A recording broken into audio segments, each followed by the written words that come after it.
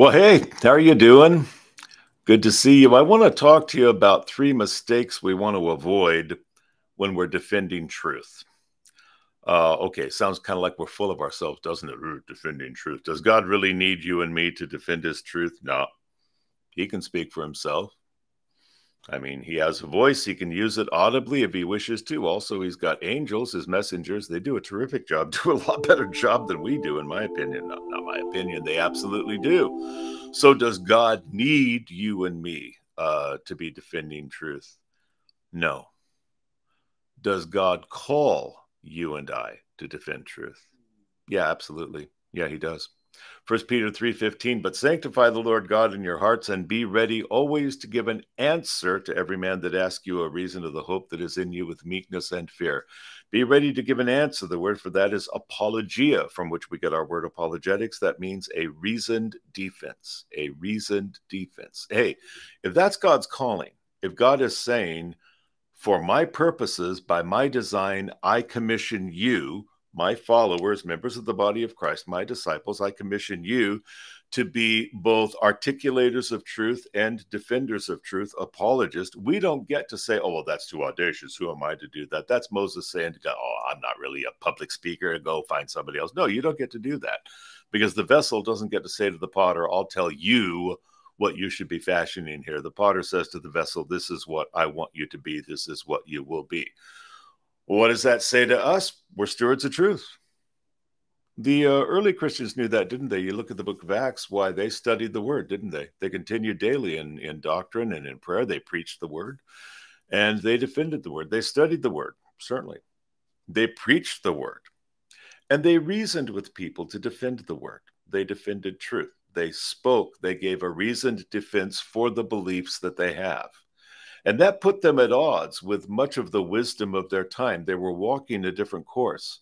I remember a movie from my junior high school days called Up the Down Staircase, in which a teacher had been hired and she kept walking up the staircase in which people were supposed to walk down. And she would be asked, why are you walking this way? You're going this way. Everybody else is going that way. What is the problem with you? Now, Paul told the Ephesians, Ephesians 2:2, in times past you walked according to the course or the way of this world. That's where the flow of traffic was. That's where you were going. But what are you doing now?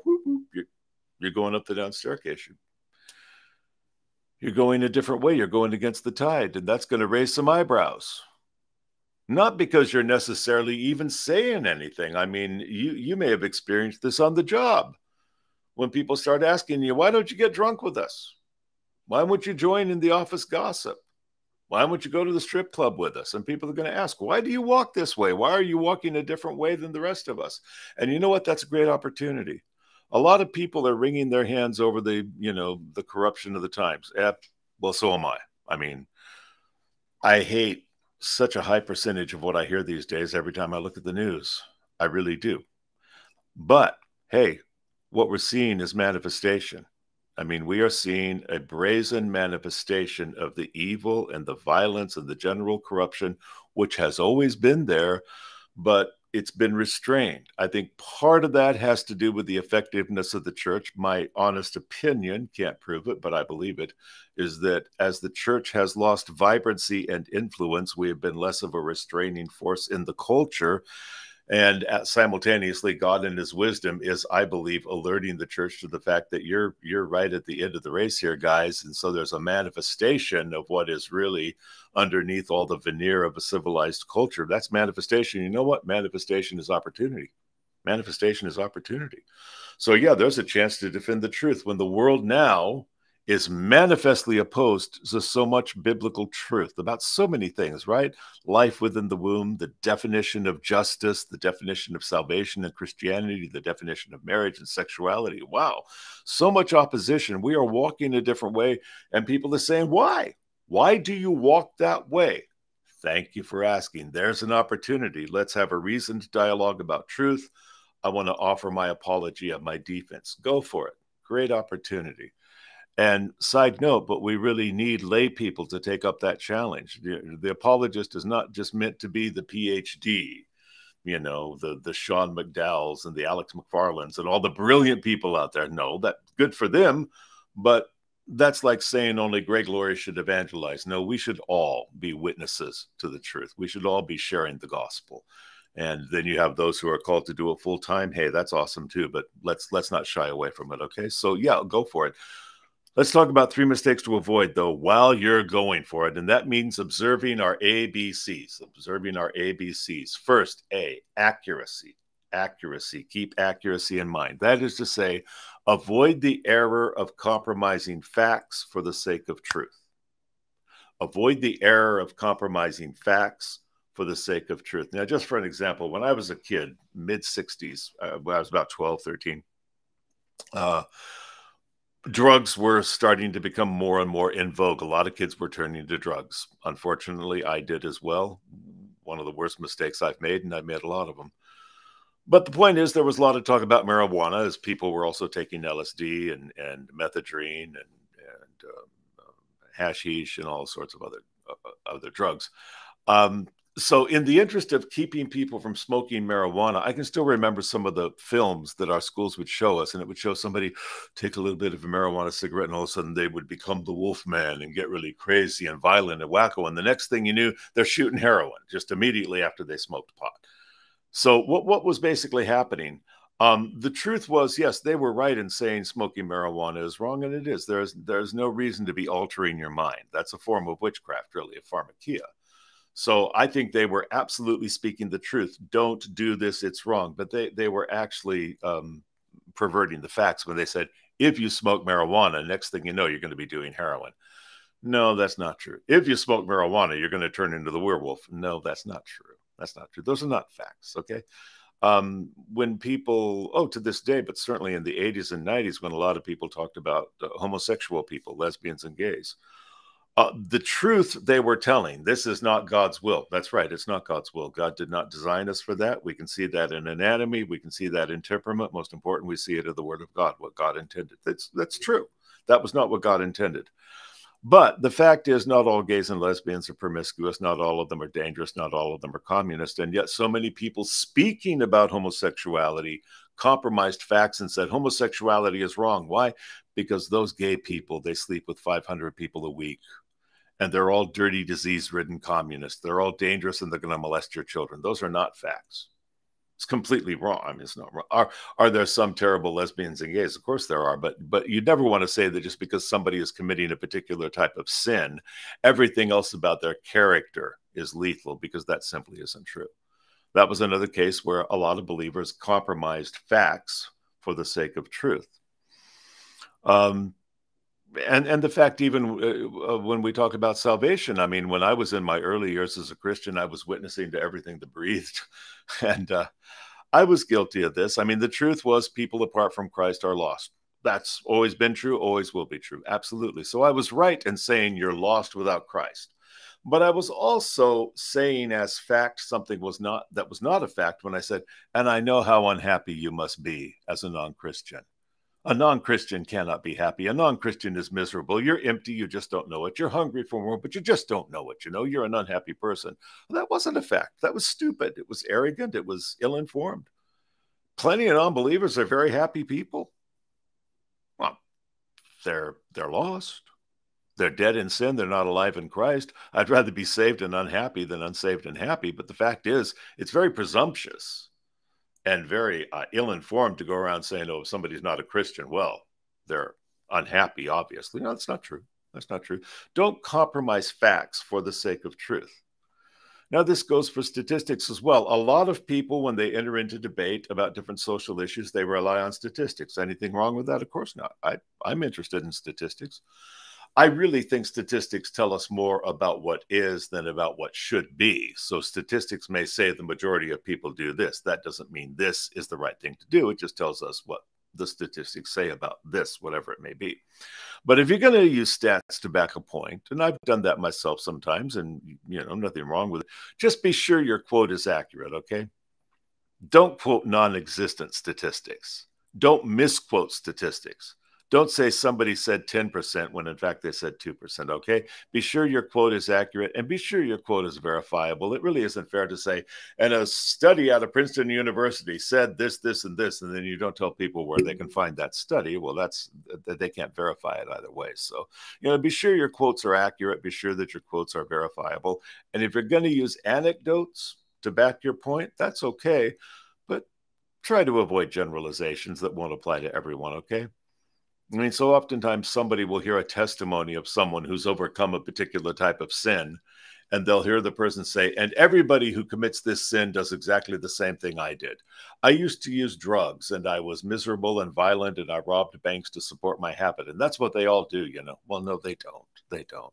So be sure to avoid generalization. So, okay, observe the A of the ABCs. Keep it accurate. Secondly, B, keep it biblical. Keep it biblical.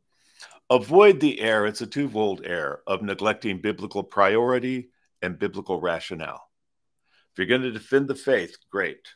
But do it in a way in which you do not neglect biblical priority or biblical rationale. Let me talk about both. First, there's biblical priority. That means keeping the main thing from a biblical viewpoint, Okay, a person without Christ happens to also be homosexual. It's true that without Christ, they're dead. It's true that homosexuality is a sin. What is the priority issue? They're without Christ. Well, that's the priority issue.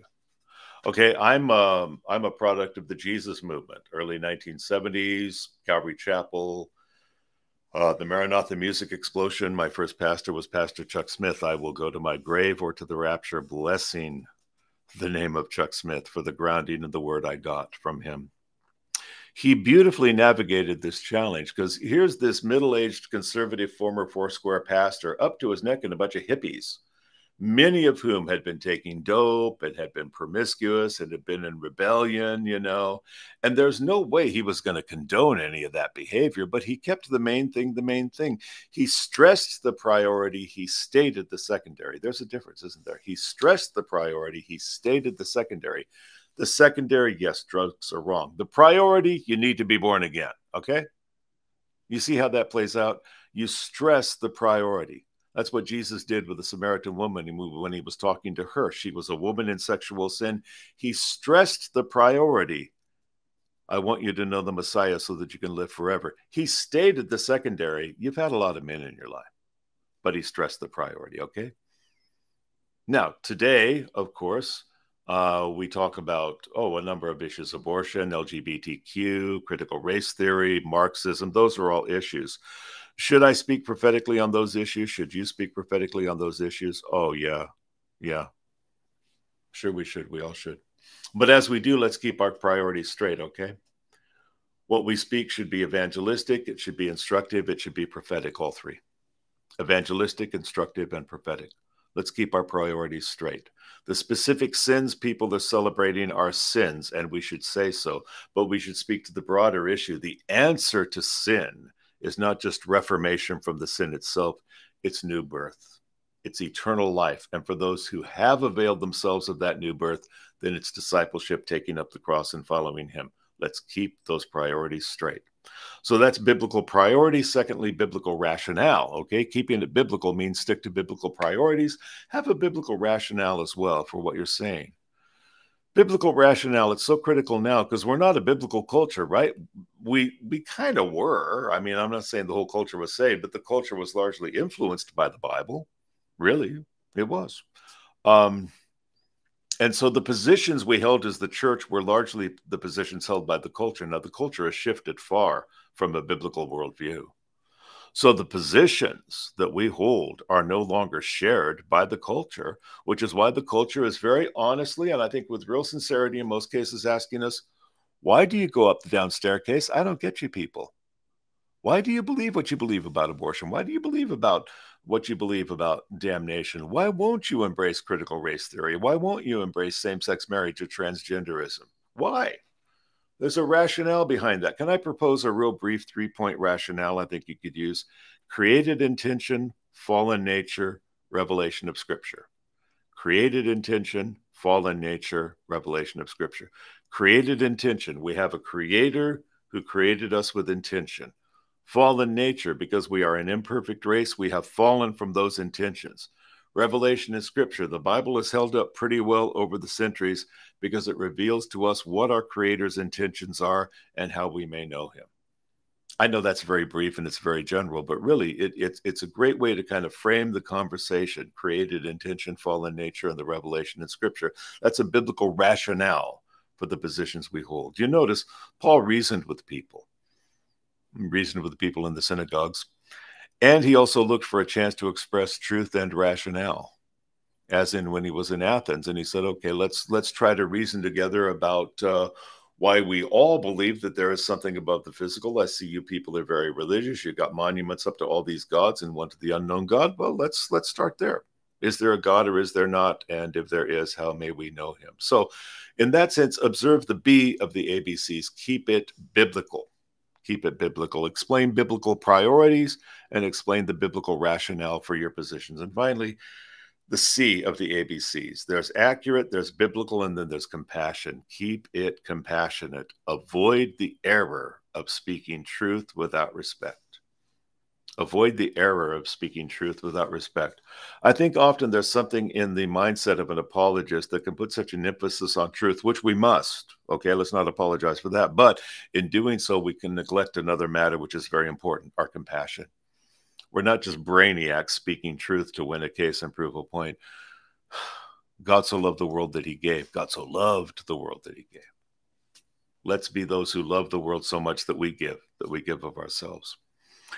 Because it sure can, I mean, first of all, because we should, okay? We should. The love of Christ should constrain us. But secondly, tactically, it really works better. I've been on the other side of this, you know. I've talked before many times about my background as a gay activist. I remember when I was at college in Long Beach, I was the head of a gay student union and did a lot of debating on campus and talked to many different classes about homosexuality, gave my own testimony as a gay activist, and talked about what it's like as an openly gay man. And I was wrong. I was completely wrong. But I spoke with a deep respect for everyone involved. I spoke to the students respectfully, and I said, I know many of you will disagree with me. I understand you have your own viewpoints. Many of them are religious, and I respect that.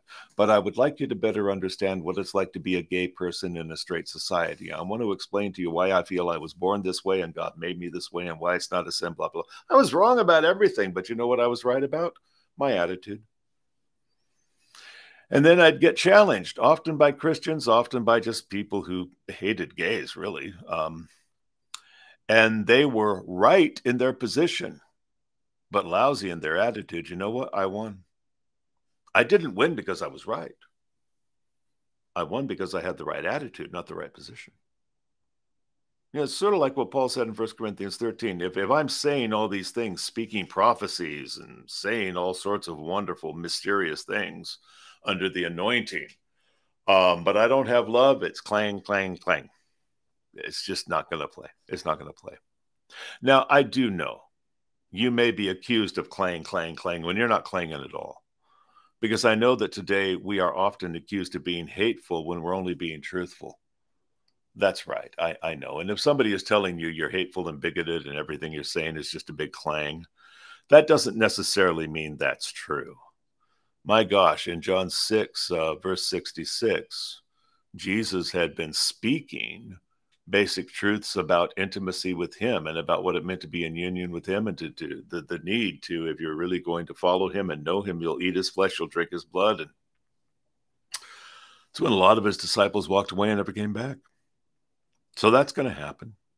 And yeah, people are going to deliberately misinterpret you. Sometimes what you say is just going to be too much for them. Other times they're going to want to come against you because they hate your message. So he said, Matthew 5:11, blessed are you when men shall speak all manner of evil against you falsely.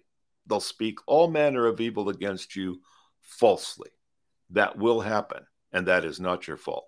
And that doesn't mean you're doing anything wrong.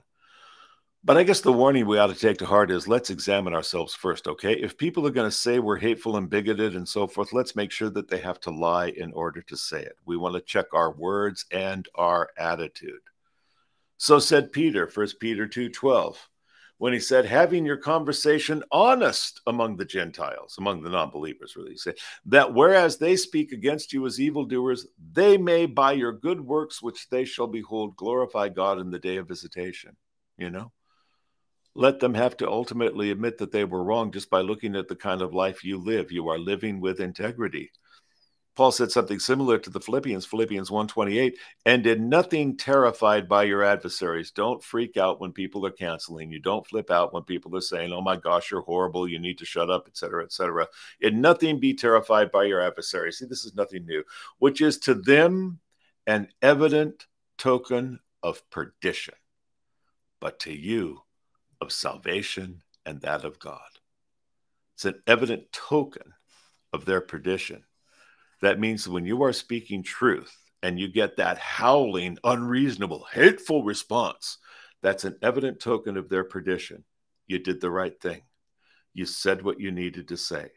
No matter how hateful their response is in its own way, it is evidence that you said the right thing, and it is evidence that you're in the right position. And sometimes that's what we're here for. We're here to invite and to indict. We're here to invite. Oh, come on, anybody who will, please come. We want you to be born again. And if you have been born again, we want you to follow him like a faithful disciple until he comes or you die. Either way, we want that invitation going to everyone. We're here to invite, but we're also here to indict, not deliberately, not like, okay, here I am to tell you the truth, so you're going to stand in judgment for it. But the fact is, yes, that's part of our job description. We need to be speaking truth no matter how much hostility we experience when we speak it, because part of our job description is to fulfill a commission of justice. It is just that people not be able to stand before God and say, well, I didn't know, nobody warned me. No. Well, we are part of that warning. We're here to invite and to indict. We hope for the first. Man, I want to invite more than I want to indict. But we accept the second, and that is the reality of life as stewards of truth. I want to be a better steward of truth. I hope you do too. That's one of the reasons we put this podcast together. If you haven't yet subscribed to it, would you hit the bell there? Let me know you subscribed. I'd like to thank you personally. Anything you wish we were talking about on this podcast, I'd love to hear your suggestions, your comments, your feedback. Also, if you have not yet picked up a copy of the book this podcast is based on, just came out last year. It's called Christians in a Cancel Culture by Joe Dallas, available on Amazon.com. That's written to equip the average believer to speak on the hot button issues: abortion, transgender, homosexuality, racism, progressive Christianity. It's kind of a handbook for, okay, I want to have these conversations. What do I say? What do I not say? And how do I say it? Pick up a copy of that. And also, if you'd like to support this ministry so we can go on providing free content, just go to joedallas.com/giving. joedallas.com/giving. That'll show you how you can partner with us. Love to have you on board with us, you know. Well, this is Christians in a Cancel Culture. We're here every Friday. I'll look forward to seeing you next week. Meanwhile, let's keep in mind what Paul said to Timothy about our job description. The servant of the Lord must not strive, but be gentle to all, apt to teach, patient, in meekness instructing those who oppose themselves, if perhaps God will grant them repentance according to the knowledge of the truth. That's 2 Timothy 2:24 and 25. That's pretty good advice. Let's keep it in mind, okay? When it comes to the truth, it is not just where you stand, it is also how you stand. Hey, thanks for being here. God bless.